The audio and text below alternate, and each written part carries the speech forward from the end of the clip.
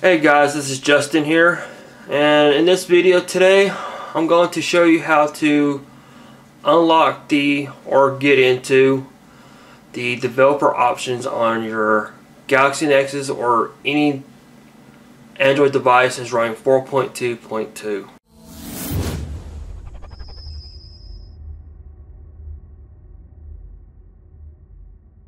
Alright, so I'm running the Verizon version of the Galaxy Nexus. Just a couple days ago I got my update. It's a little behind. My Nexus 7 got about a month ago, maybe a month and a half ago. So the way to get it is you want to go in your settings, scroll all the way down. I've already unlocked it already, so go into your About phone, go all the way down, you'll see build number.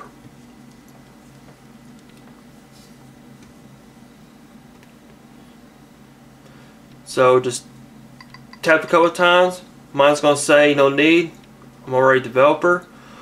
But if you're not right now, just keep tapping it. Up here at the top it'll say tap it a couple more times and you'll become a developer, and this little guy will show up. But you have to do this function first before you get the developer options.